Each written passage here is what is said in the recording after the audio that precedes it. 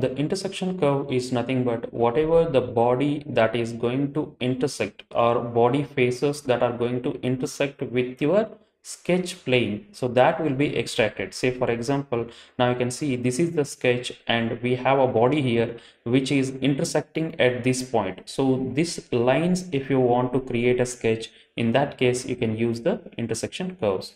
So we'll just go to sketcher environment here, and I'm going to select this plane.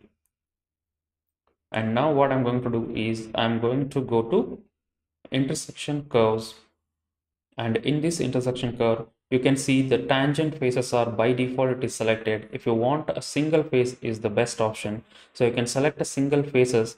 You can see once you select the face, you can see the lines which are generated here. So those lines are nothing but it is a intersection curves. Okay, so these are the lines that will be extracted, and